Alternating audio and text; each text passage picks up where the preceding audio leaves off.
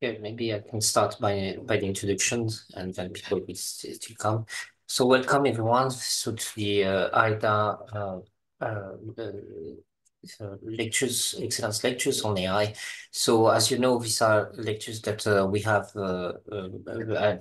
as frequent as possible, and we invite lecturers to give a lecture on some topics related to AI, and all the lectures are recorded, so you can still access to them on the website of AIDA. We have the previous recordings, and this is the same for this one. We will have the slides and the recordings after the presentation in a few days on the website. Before the introduction, some just very simple principles. Here, it's much better we mute all of us during the presentation. During the Q&A session, you could ask directly questions, and I will manage the Q&A session, or you could ask on the chat. I would also take the questions for the lecture. Okay, so thank you, all of you. So first, thanks, Markus. So Markus is a director of the Biochemical Integration Department at the Max Planck Institute. We have his bio on the website, but you could have a look. That it's really interesting because it's between AI and let's say biochemistry, chemistry, and ecology also. So that's really interesting, and I'm quite also interested personally to see how we can deal with all these kind of techniques in these domains. He has served to several, let's say, institutions, and he's part of the ELIS also, the European Laboratory for Learning and Intelligent Systems, which is one of the excellence networks on AI. He got several awards, including the ERC Synergy grant. Please, the floor is to you. Thank you. Yeah, thanks for the invitation and also for the kind introduction. Yes, I will try to talk to you guys who are, I think, mostly very strong in artificial intelligence, computer science, while I'm actually a geoscientist. So I will give a talk that's certainly more from the applied point of view and discuss some opportunities that are existing in the geosciences, and then also introduce this kind of hybrid modeling concept that we have been thinking about quite a bit, where actually one brings together domain knowledge, domain science knowledge, and the machine learning.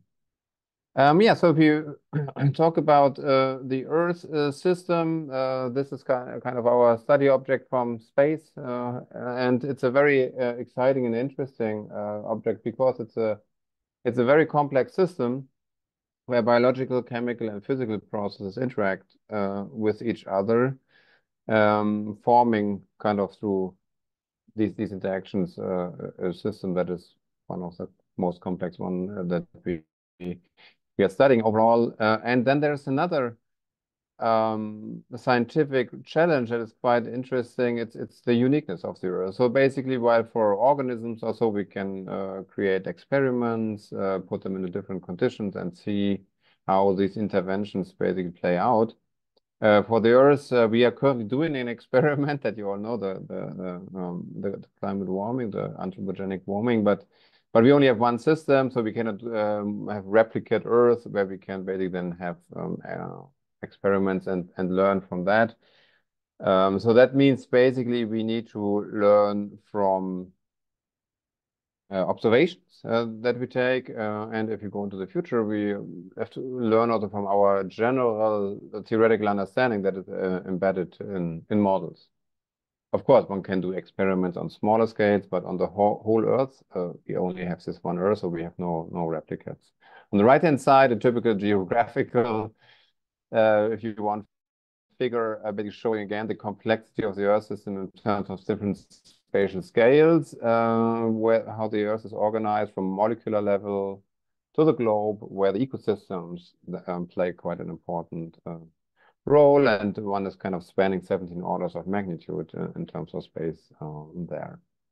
So this kind of system view of the Earth is established not more than for 50, 60 years, maybe. So it's pretty young, actually. It has been here coined as intertwined Earth in a Max Planck research journal. And if we think about now the Earth as a system, the first thing is one divides into subsystems, and these are the spheres in the Earth, the atmosphere that you see on top, and the biosphere, the green one, the hydrosphere, the water, in particular the oceans, but also fresh water. And then the cryosphere, which determines a lot of what's going on, of course, in the glaciers and the polar of the Earth, a role system. Now, since the Second World War, which is usually called then the Great Acceleration, humans played really a co-dominant role in the Earth system, and this has been also led to the term Anthropocene, so basically a geological age where the humans really are a geologic force. And we can see that, for example, from space, also by in the night here, we are looking at the night lights that are emitted from human activity.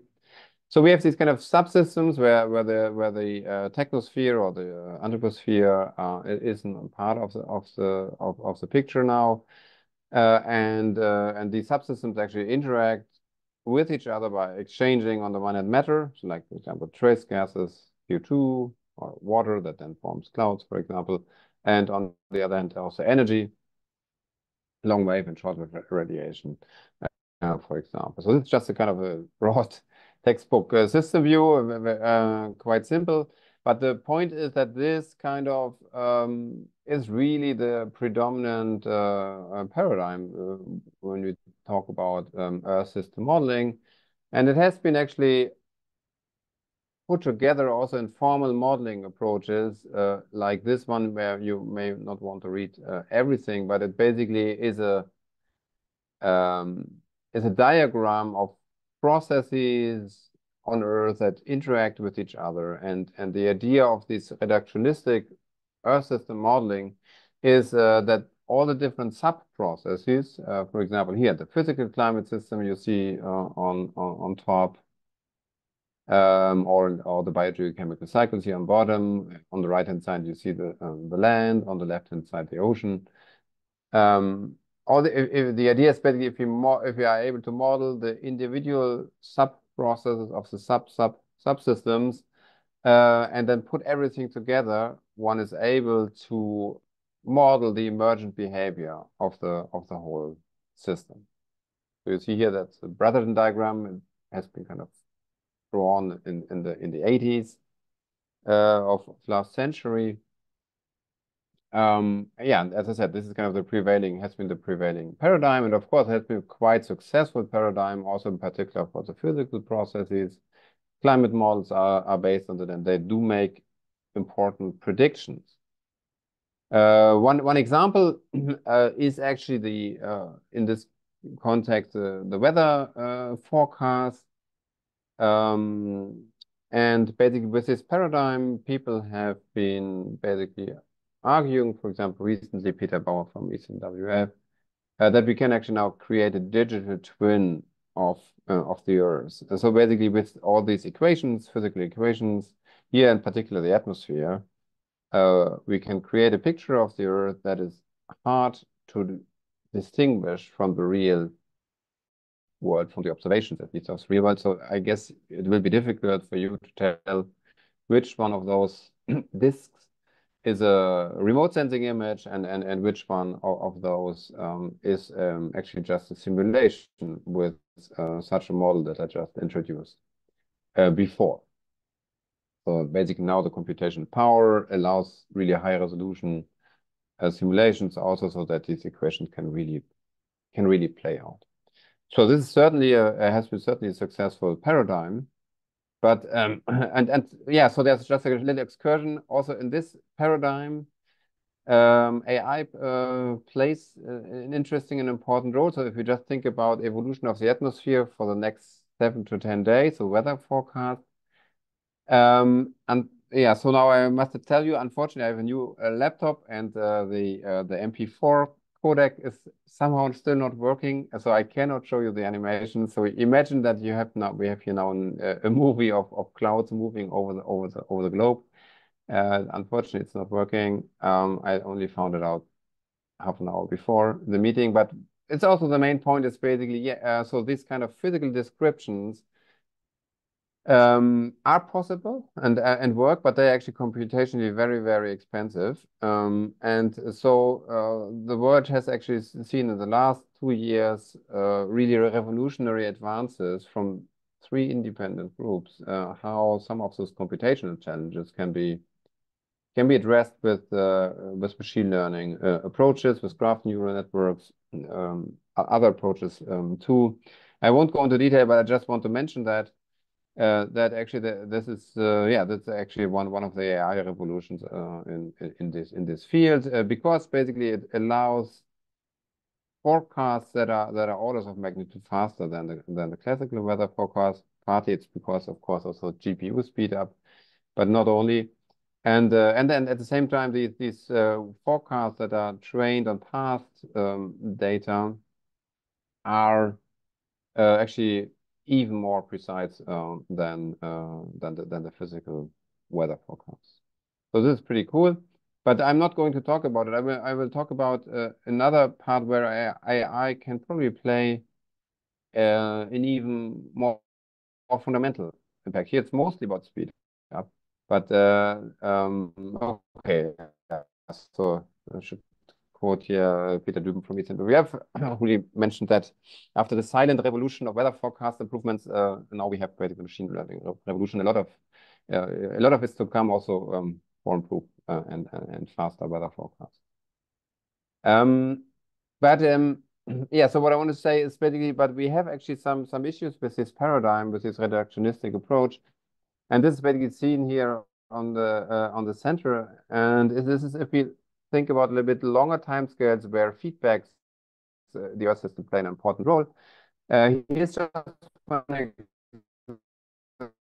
example of the carbon cycle, which is one of my different of those models that all have these physical equations in, but in one or the other way.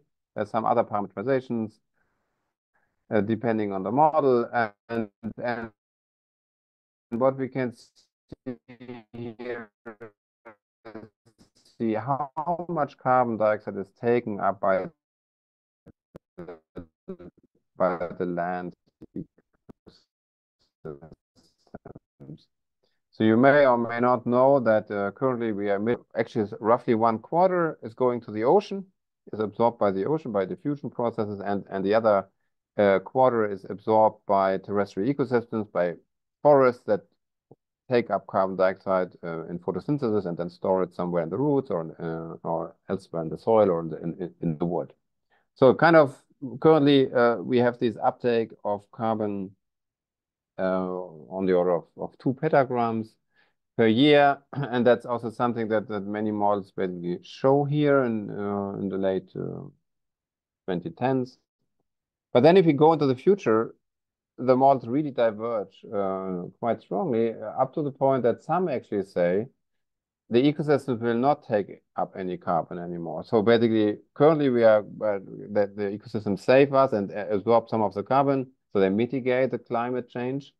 But some models actually say, oh, it will become negative at some point in the mid of this century, and so it will actually fuel the climate change further. So then we have a positive feedback. And other models say, well, no, but it will actually the uptake will increase further. So this is, of course, scientifically very unsatisfying. And obviously, this pure physical paradigm is not working. It existed already 2006 in another paper by the same author, And if you would draw it now, it would look very, very similar. So there has been really a crisis in Earth system modeling and a crisis with this approach. And that actually has led us a couple of years ago to think about what do we need. And you come relatively fast to the conclusion that really the integration of the large amount of data that is around is really insufficient in these modeling approaches so far. Well, so this is a very simple figure making basically the point that actually Earth system data is prototypical for big data because it really addresses all the four V's of big data. And there is one V that where I think it's particularly particularly relevant. But that's a variety. We have very, very diverse data sources from time series at individual stations to remote sensing data with satellites which cover the Earth every day. So we have dense fields of observations. We have campaign-based data that covers only a certain amount of time with airplanes and so on and so forth. So this is certainly quite a big challenge for those people that do data science and computer science in this context. It's an opportunity actually. So let me give you one or two examples from our work where we basically embrace this variety of data. So on the one hand, of course, heterogeneity always creates headaches, but also since the different data streams contain different information on different time and space scales, it's also something that we should exploit. And here's one example. It's about the carbon cycle. So it's about what ecosystems exchange with the atmosphere. So I told you just before that 25% of our emissions are currently taken up by ecosystems. That can be also measured with those stations that are indicated here. I won't go into detail how it's done.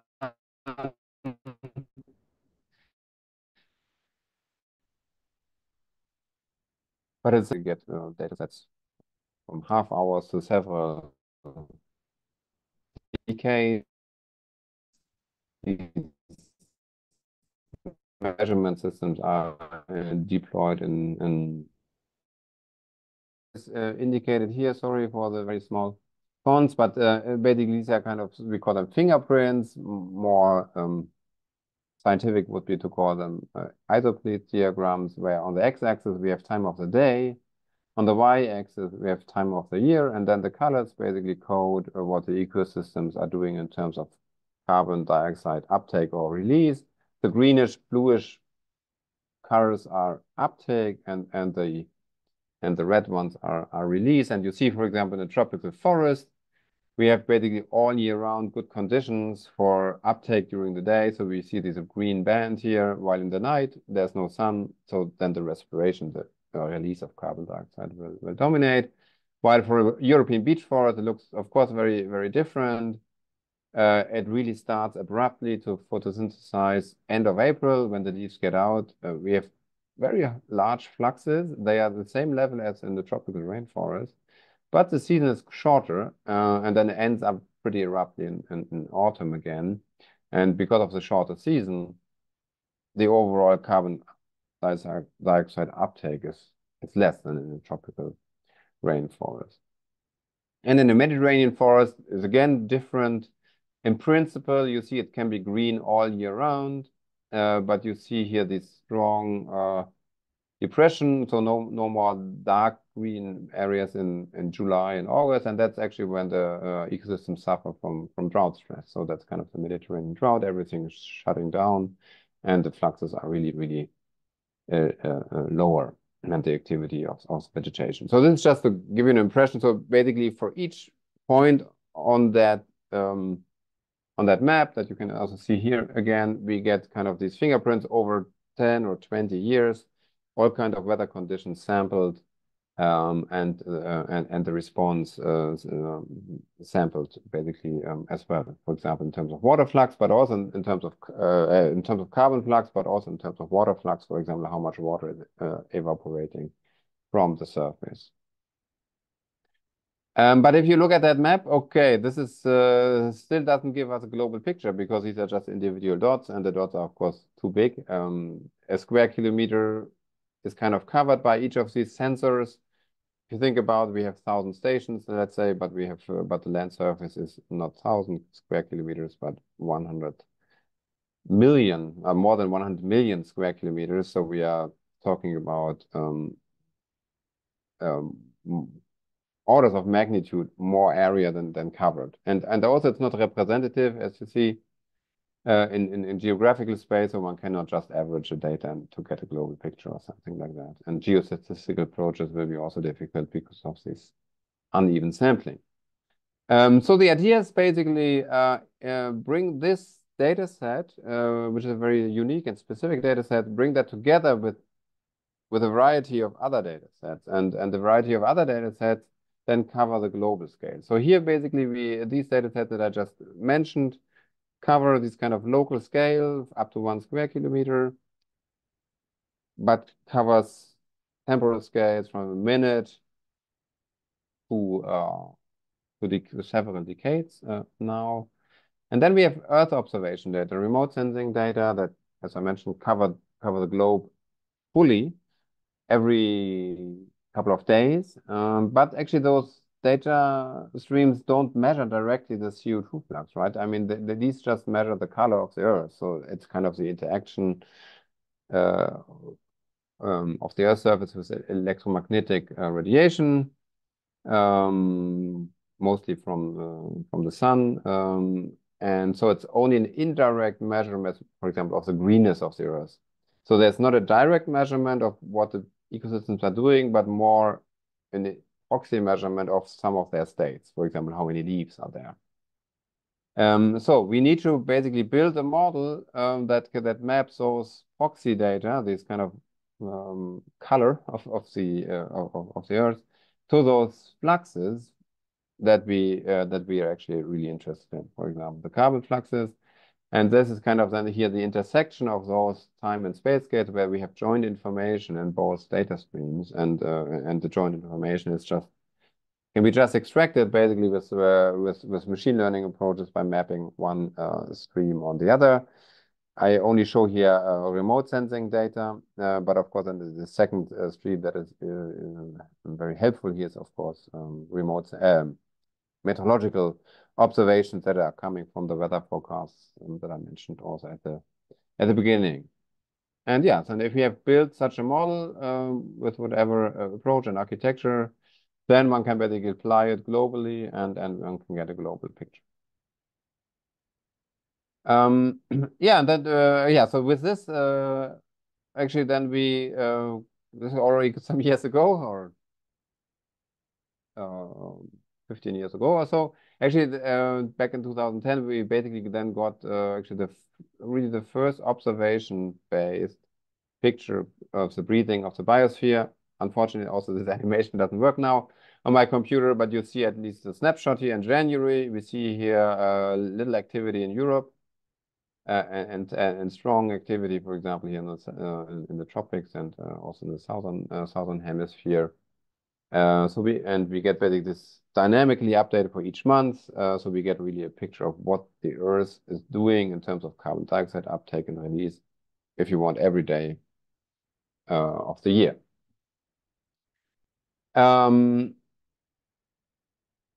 Yeah, okay, and of course we are not doing this to make pretty pictures also, but then one can, for example, and we did that back in the days, compared, for example, then these estimates, these data-driven estimates, and with process models, and you see already from that figure here, which is a latitudinal plot. So basically on x-axis is latitude, and then y-axis now the photosynthesis, so carbon uptake by photosynthesis.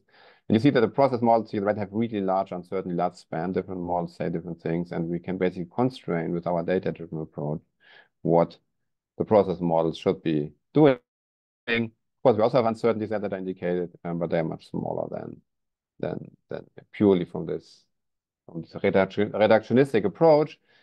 And actually, this interaction then with the process model has actually led them to think about some sub-process, how light penetrates the canopy, what the nitrogen cycle, how it matters for the carbon fluxes, and it actually helped them to improve their models already.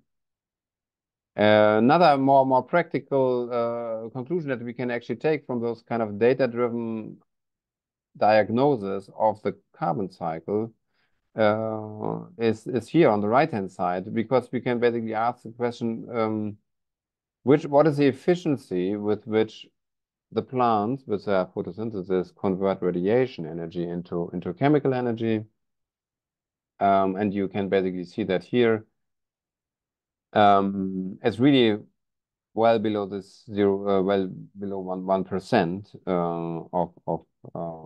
of efficiency. And the highest efficiencies are only reached when actually the precipitation levels are high enough. When the precipitation is low, then plants actually not doing well, if it's dry in deserts, for example.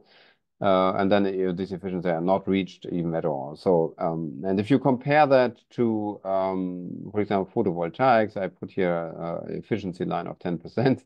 That's this very steep line, and photovoltaics is really now on the left-hand side, really indicating that it's probably not a good idea to bet on bioenergy to solve our energy crisis, because there are just more efficient approaches, and also approaches that do not consume water. Yes, so second example, but I see I'm a bit slow, is, of course, so the first example was more like regression approaches or trying to predict quantities. The second one is more on the detection of anomalies, and that basically exploits, again, the fact that we have so many data streams. Again, an animation here, but you see basically different Earths with different variables here. And the question is basically, can we detect early on that something is abnormal in these multivariate data streams? So basically, anomaly detection is a big topic in this Earth system. Science, extreme events play an important role. And yeah, again, animation is missing, but basically, yes, we can basically do that with respective approaches. And here we have, for example, a data kind of a cube of 2010. Europe is here kind of in this cube, and you see basically in January, August 2010, we have basically detected here this big event in space and time that was pretty abnormal. This was then the Russian heat wave, but the main point is that, yeah, indeed, we can basically automatically detect that from the different data streams. And if we now look at that globally, we actually see that that now abnormal situations in the atmosphere not always lead to negative extremes in the biosphere. So that's basically shown how the biosphere is affected by these multivariate extreme events in the atmosphere. And you see a couple of red dots, a lot of red dots, of course. So these are the negative effects, but we see also blue dots. So then actually we had a positive effect of an extreme, of a climate extreme. And the question is, of course, then, okay, what is the cause, or what is the reason, and which conditions are these extreme events really detrimental, and then which conditions are they neutral or even positive? Then one can make look at this in this kind of plot, no, just a bivariate plot. Temperature and soil moisture, we hypothesize, play a role. It also shows off a bit. At low soil moisture and relatively high temperatures, we have more red dots, but it's not really fully discriminatory, basically. And then, so of course, then one can try to explain those deviations with machine learning, and explainable machine learning plays an important role here. And what we actually saw here, that actually the land cover, the vegetation itself, played an important role. Forests seem to be actually more resilient and respond positively, but then also the duration, for example, if you have a longer duration of an extreme event, this is usually more detrimental. Or soil moisture, if you have enough soil moisture, then it's actually more has a more positive effect compared to less soil moisture. So this is just one very quick example. Yeah, so then let me quickly go. I mean, this was actually all classical machine learning approaches. And of course, in the Earth system, deep learning can play a very important role because we have to do, and so we have always a kind of context, both in space and time, which makes deep learning approaches, of course, very able to work with such data. Back in that paper, we basically identified a couple of really like Earth system tasks that are really analogous to classical machine learning tasks, like object classification, classical ImageNet things, boil down to pattern classification in these kind of Earth images where one can detect atmospheric rivers or hurricanes, and so on and so forth. Or super resolution can be maybe more interestingly applied for statistical downscaling of climate and weather forecasts. And if we go into the more temporal domain, video prediction directly mapped into short-term forecasting of dynamic variables over the Earth. Or if you think about language, translation, there we often have the case that the meaning of a word depends really on what has been said a couple of sentences before, which is very similar to time series modeling in the Earth system. For example, how a certain ecosystem responds depends, for example, if the forest has been cut 20 years ago or not, and these kind of things. So these kind of past context plays also quite an important role in the Earth system. So that's basically, I think, almost just, I just wanted to make this point again. I think it's pretty evident for meanwhile. I would quickly give you one example of our research, which we found really exciting, and still working on it on some things. And basically, the question is if we can predict weather impacts or climate impacts on a landscape scale. And basically, the idea is from geography is basically that we have climate, human geofactors, and they basically shape landscapes. But there is no real physical model that can account for all the different interactions between these factors and highly localized effects and so on. So there's no model that predicts the landscape based on those factors. So we basically thought, okay, but on the other hand, it's clear that at the landscape scale, one pixel or one neighborhood influences the other one. For example, if you have a mountain or so, things will percolate down and these kind of things.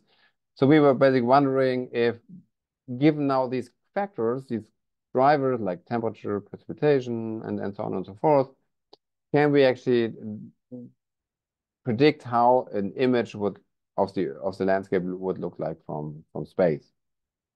In this work we really used conditional GAN. And in fact, actually, it worked very well. So it's hard to distinguish which is a prediction and which is the test data. Yeah, so the upper one is a predicted one, the lower one the observed, and you see that basically these different landscapes, including their spatial characteristics and the spatial context, basically is pretty nicely, not perfectly, but nicely actually predicted just from those climate drivers. And of course, then that was just visual, and it was also a bit cherry picked. But then one can, of course, and should do metrics and see how good these kind of spatial metrics, like fractal dimension of the landscape or connectance of patches, how good is that represented. And here the upper line is always the GAN, which could use spatial context, while fully connected network or handicapped GAN, where actually the spatial pixels were kind of shuffled so that no spatial connections could be discovered, are really much worse. So it seems to be actually plausibly working quite well. And of course, then it's tempting to use those models also for prediction. For example, saying, okay, this is how a pixel or how a landscape looked like now, and what happens now given the model if we change temperature and annual precipitation. And it does make actually plausible predictions, which could be helpful for communication of climate impact over landscapes. But of course, one has to be very careful because this is, of course, exactly a statistical extrapolation, and there can be shortcut learning involved, confining factors. So it's not a causal model. So one has to be, of course, very, very careful. Yeah, okay. Here's actually the model actually learns space variability, and then one would basically use space for time, which is very often done in ecology. And it's then done in a very sophisticated way with a deep learning model. But careful, one has still to be very clear. But of course we do have temporal data, a lot of temporal data. For example, here, let's see, this will also not play, but it's actually a nice animation from the ESA from 2018 where we could see basically within a month in real time how the landscape, or the continent, here north and Western Europe or in Central Europe, basically got brown from green to brown within a month through the heat wave and drought in 2018. But then if you look actually locally, there can be actually quite some differential effect if we really zoom in. This is now here around Jena. And if you even look at drone photos and something, we see also here some very localized effects. And the question is, can we predict effects of extreme events in this kind of localized fashion? Things might depend on if you're on a north-facing slope or on a south-facing slope, if you're close to groundwater or not. And these are all landscape features, again, where uh, um, one can hand design these features, distance from a river or something like that, no? But again, of course, the thing that deep learning offers is to not need to design these features, but rather extract with convolutions and so on the features out of the raw data, and that's why we believe it's actually will be possible or is possible to predict the evolution of a landscape over seasons or over several seasons, responding to, for example, a drought. And that's, of course, then quite important if one is able to predict where there will be problems with croplands or problems with forests. Yes, so this is kind of the EarthNet data set and challenge that we have been putting up. Also, we have been working on that. Quite promising results so that there is predictability in the system on that local level. But I don't want to go deeper into this. I've been losing already too much time. I want to make, of course, one important point that these are all approaches that are really purely data-driven. So they are really the opposite of this reductionistic approach, statistical method at the end.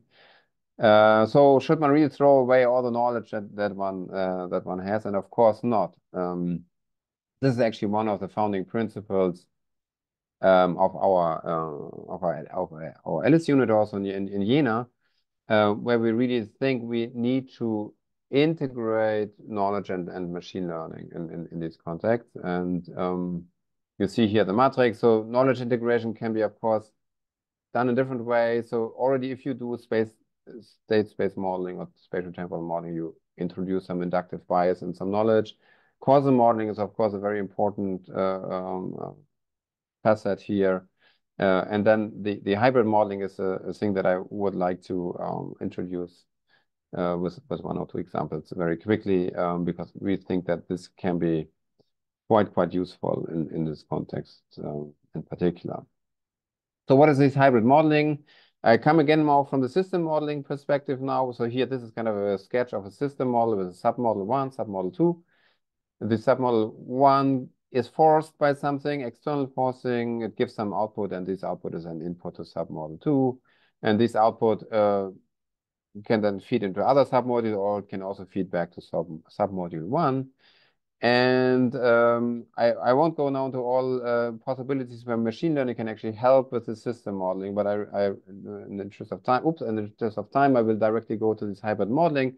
The idea is basically if you have For example, the submodel 1, we have this model is anyway not very well defined theoretically also, but maybe with some ad hoc parameterization and so on. Then why not replace such a submodel of the full model with a machine learning based model, and while the submodel 2 is still fully physically based. So that's basically the idea.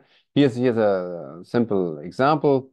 If we think about this flux of water from ecosystem to the atmosphere, this is the diffusion flux, of course.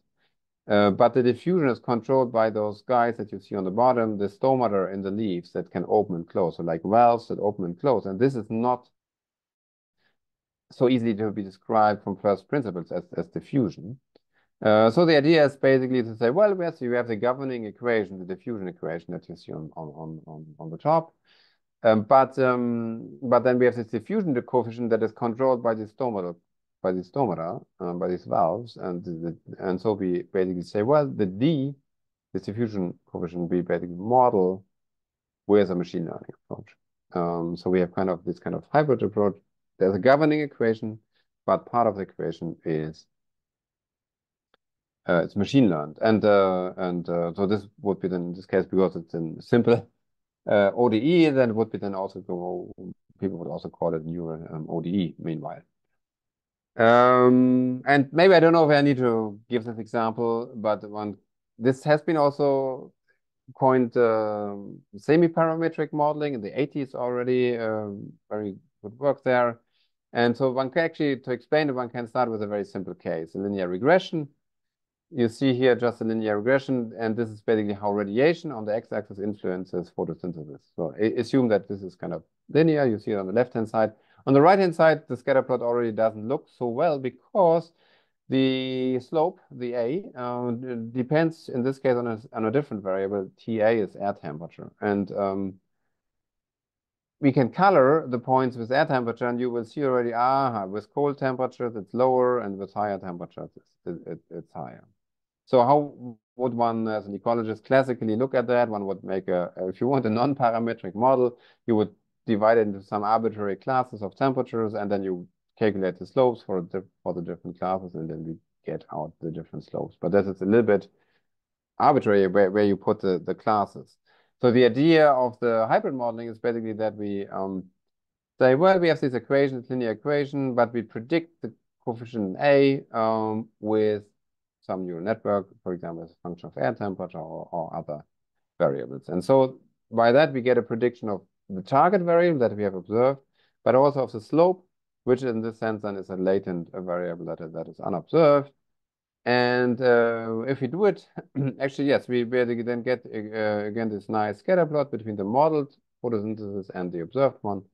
And on the right-hand side, we get an inference of this slope parameter, which is a radiation use efficiency in our domain science words. And then we get actually here this kind of optimum curve.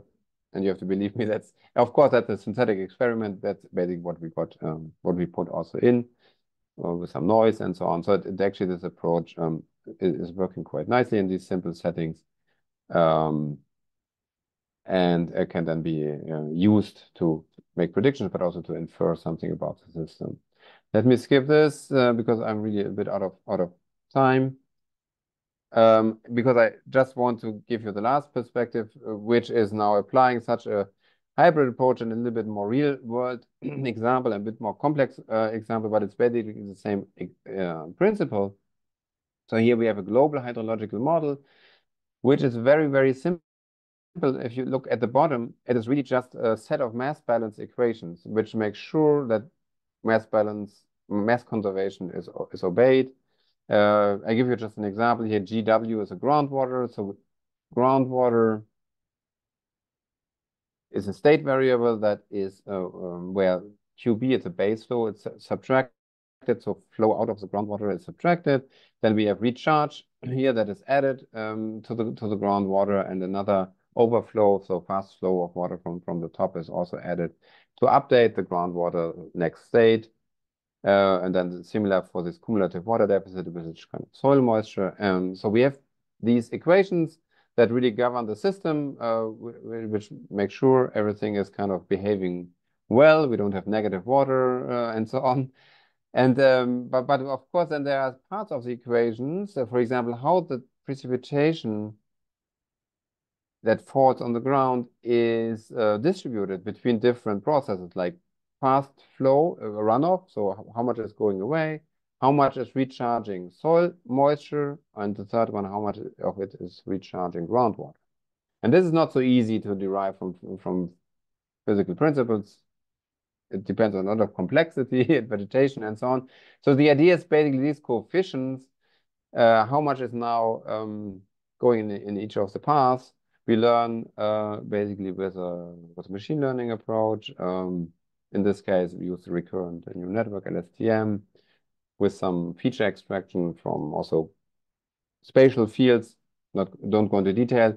The main point is we have again this dichotomy of a skeleton of equations, mass balance equations here, and then coefficients that are learned with this case, recurrent, and autoencoder architecture. So basically, these two approaches linked together, and then what we can see here also, we can see the dark orange variables: snow water equivalent, evapotranspiration, terrestrial water storage, and the runoff, that are all observed variables, so they can be used in a multi-task cost function, basically to constrain the system. But then we also have these other variables where we don't have observation. So, for example, the groundwater are very hard to observe globally, or the soil moisture. And these are then variables that fall out of the system as latent variables and hypothesized variables. And in fact, again, I need to gloss over that. It actually works quite well on all the variables. It actually is at par and even better than the very complex physical models. So the neural network can actually embed the dynamics quite well. On these coefficients, yeah, here would be another nice animation. On water cycle components, the upper ones are the ones that are actually observed, but then on the bottom you would see groundwater storage and soil water deficit, and you would see how that changes over over space and time. Very clearly, clear wave patterns that make a lot of sense. So while we don't have a proof that the latent inference works, it at least is plausible, and we need to compare it to other data sets and so on and so forth. Yeah, that also doesn't work. And I only give you one last, okay, really, one last nice take home that we also took from that. Actually, the model was smarter than we thought, because we were looking basically here into the question of evaporative fraction. So how much water is evaporating compared to the available energy against soil water deficit. And we expected, well, if the soil is dry, high soil water deficit, there should be very little evaporative fraction. This is also what we see in the purple line here for most of the data points. But when we saw the whole plot at the beginning, what the model predicts, we were quite surprised that it was not this thin line, but there were these other dots that are now yellow. But when we plotted them first, we didn't plot them with colors. So we were wondering, what is the model doing? There's evaporation when the soil is super dry. That's not possible. But then we had the idea to look into time since precipitation, significant precipitation. And voila, what we see is, yes, these yellow dots and some of the green ones are actually the ones that had rained before. So the soil is still very, very dry, but there has been maybe a little bit of rain, like 1 millimeter, 2 millimeters, and this is then evaporated from the surface. So the model, although we didn't have several soil layers, also learned that there are layers and encoded those in the states, in this case of the LSTM. So it really learned some of the dynamics without us putting them in at all. So that we were very happy about that. So last slide, it was a bit of wrap up. I really want to make the point here that we should not replace all the process-based modeling with data-driven science, but we should see that this classical approach with hypothesis, model building, and so on should be complemented with a more data-driven and observation-driven approach, where one gets to observation-driven products, one recognizes observed patterns. These patterns can generate hypotheses that explain those patterns. And at the end, it needs to be a circle where then these hypotheses are basically tested in a model, and then it's really getting interested if we compare the observed patterns to something to a model and see basically if the emergent properties from the model, the predicted patterns, basically are similar to the observed patterns or not. And only um, if they are not similar, then we have actually a surprise, and we have an interesting puzzle. And we cannot always just say, oh, the observed patterns are a surprise. That's some people, some empirical people sometimes do say, ah, this is really surprising. But they didn't formulate actually what kind of mind model they had. And often some observed patterns are kind of counterintuitive for our thinking, but they're actually not a big surprise if we have a proper model that can basically derive those emergent those emergent properties. And so in some cases can be also that the apparently surprising observed patterns are actually not so surprising because the models actually do model those. And then in other cases, it's not the case. And then we need to continue with model improvement, which is actually the scientific work that we all are all doing. Yeah, thanks for your attention. Somehow I took more time than I wanted, but I hope it was insightful. Okay, thank you. Thank you very much for the presentation. That was very inspiring also, giving a lot of let's say details on how it works and how we can combine these domains. Um, Guys, if you have questions, you can raise your hand or ask on the chat as you want. Any question?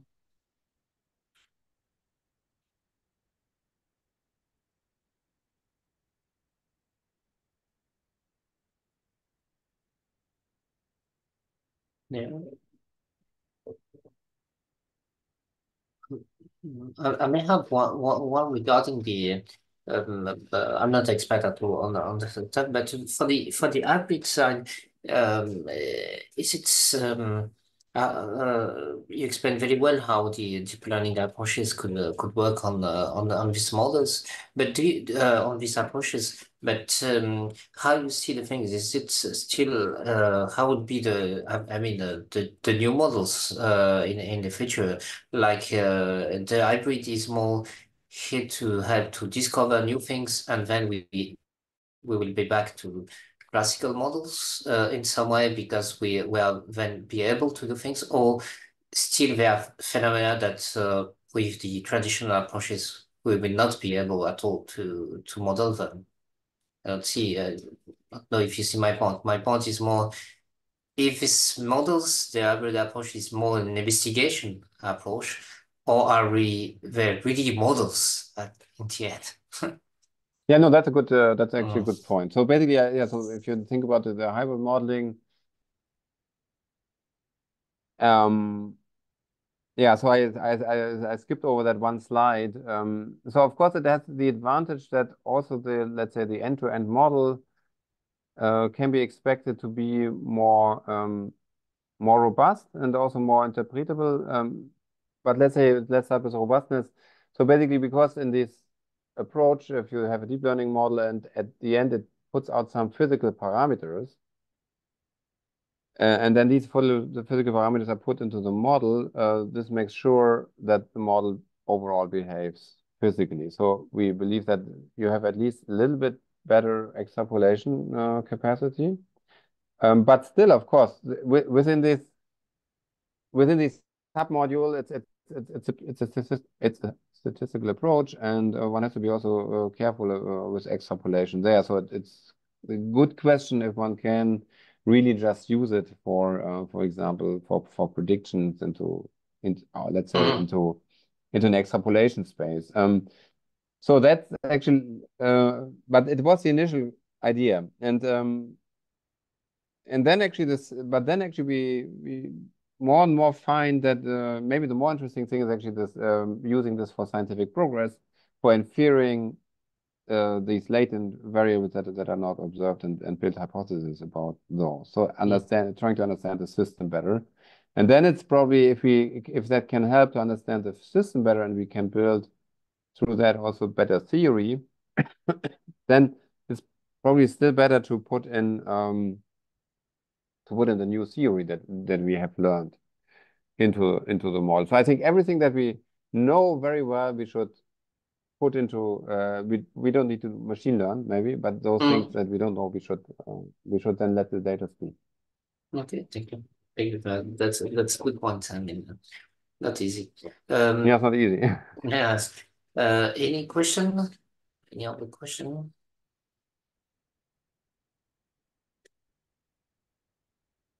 No. Shem, you can ask also on the chat, and then I can put them if you want. Um, another point that is regarding the simulations, and because this could have a lot of potential also in simulations, and but in terms of simulating very complex phenomena, but is it really let's say I mean, I assume that the dynamics of that is complex, but also the timing. So I don't know to. I think one of the stuff that is difficult is also to be able to predict how things will change in maybe not in seconds in your case probably, but more in days or months or something like that. Is it something that is investigated in domain like being able to simulate and being able Yes. to be also let's say reliable in terms of simulation because if it is unstable maybe a few things could change now and then we have several models like I have been discussing with some guys in my lab here. They are doing similar things of what you do with people in environment and one thing is that we are all impressed by the results that we can obtain in terms of simulation. But one point is it stable? Because as you said, it's a statistical model and the things are Yeah. changing. So maybe we need also to update the models at one point. So, Yes, yes, absolutely. I mean, uh, and basically the question of time scale and mm, at which time scales the model is valid is very important. I think that is also where then the domain science again comes into play. So, for example, if you talk about the atmosphere, I mean, there is, I think you know or have heard about the butterfly effect, and basically that mm, the atmosphere is chaotic and doesn't have a memory, precise memory of the initial conditions, basically beyond 7 or 10 days. mhm, So there's basically there's a principle limit to predictability. Um, but then it's actually interesting that other parts of the system, for example, the land with the soil moisture, but also the vegetation phenology, has longer timescales of memory. So there's actually some predictability or predictability can be improved by including soil moisture, for example, in the initial conditions, and so some of the statistics will be different in 2 weeks or 4 weeks, depending of if it was dry or not dry in the soil, for example. So these kind of things are quite important to note. And then and there we have a lot of data, so we can basically train models, do cross validation and so on and so forth, and can understand if what we can actually predict. But then we have another time scale, and this is really the climate time scale, mm, 100-year prediction or something, which of course mm, everyone is also interested in. That's of course then even more difficult because we don't have really data to train that very well. Of course, there's paleo data, so data from the past, but this data is also pretty sparse. So then it's becoming really, really challenging to address this extrapolation problem. And then we are again coming back that it's not only about a mere prediction, but we also need to have a better understanding. And so the mechanistic models, the process-based models should be improved. For example, based on this hybrid approach that I tried to explain a bit. Great, thank you. Any other question, comments, guys? Oh.